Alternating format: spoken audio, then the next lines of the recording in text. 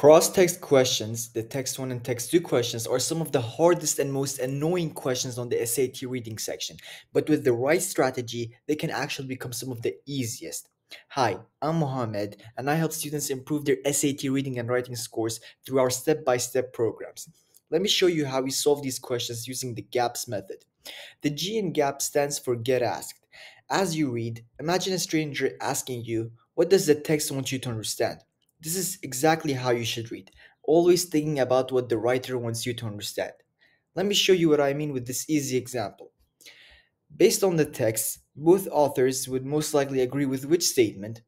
Alright, so let's understand what each statement is trying to tell us and then ask ourselves, what does the text want us to understand? Let me zoom in on text 1. Text 1. Some animal species, like the leopard, can be found in many kinds of areas. On the other hand, tropical mountain bird species tend to be limited in the types of spaces they can call home. This is because many mountain bird species are only able to survive at very specific elevations. Over time, these species have likely become used to living at a specific temperature. Therefore, these species struggle to survive at elevations that are warmer or colder than they're used to. Text 1 wants us to understand that the tropical mountain birds can't live outside certain elevations or heights because of temperature. Text 2. A new study reviewed observations of nearly 3,000 bird species to understand why tropical mountain bird species live at specific elevations. They noted that when a mountain bird species was found in an area with many other bird species, it tended to inhabit much smaller geographic areas. It is thus likely that the competition for resources with other species, not temperature, limits where these birds can live. Text 2 wants us to understand that these birds live in specific areas not because of temperature, but because of competition with other birds. Now, let's move on to the second step in GAPS. A. Assess both sides. So, be careful. The question is asking us for the thing that both authors agree on. They both disagree on why. One says because of temperature, the other says because of competition, but they both agree on one thing, that the birds are limited in where they can live. Moving on to the third letter in GAPS. P. Predict. We need to predict what the authors would say. They would both agree with something like, yeah, tropical mountain birds can't live just anywhere. They're restricted in range. Here's the last step in GAPS. S. Select. We need to select the answer that matches our prediction. Choice A. Tropical mountain bird species are restricted in where they can live. Yes, this matches our prediction. But let's see the next choices though. Choice B. Scientists have better tools to observe tropical mountain birds than they did in the past. This is not discussed in either passage, so we'll eliminate this choice. Choice C. Little is known about how tropical mountain birds build their nests. Again, not in either text, so you'll cancel this choice. Choice D. Tropical mountain bird species that live at high elevations tend to be genetically similar. Also not mentioned. So we will eliminate this choice as well, which means that the correct answer is choice A. Now, this next question seems similar, but is harder. Therefore, we need to simplify each line as you read it. But before we solve the question, you can join our free community where we have lots of practice resources, strategies, and also daily classes. If you're looking for a more personalized help and you're willing to invest a little bit of money into your future, book a call with the link in the description. Question 2. The question says, based on the text, how would the author of text 2 most likely respond to the claims of the author of text 1? Let's walk through it with gaps. G. Get asked. Ask yourself, what does each sentence want you to understand?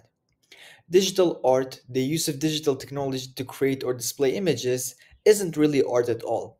The text wants us to understand that the author believes digital art is not actually real art. Then it says, it doesn't require as much skill as creating physical art. Painting with a tablet and a stylus is much easier than using paint and a brush. The technology is doing most of the work.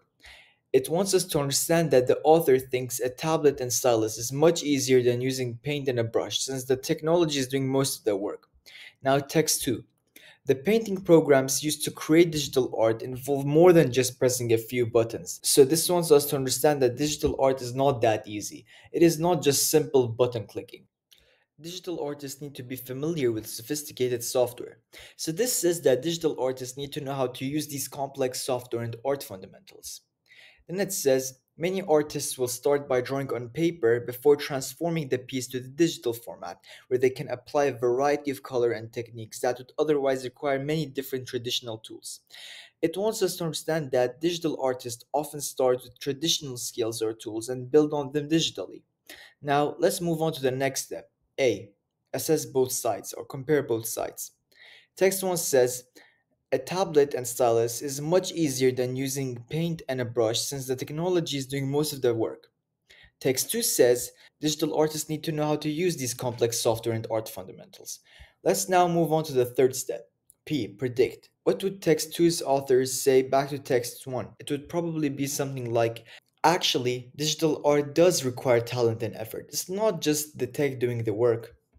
Lastly, we will move on to S. Select. Let's go through the choices. Choice A says, by arguing that a piece of art created digitally can still be displayed traditionally. This is unrelated. The way the art is displayed is not the focus, so we'll eliminate this choice.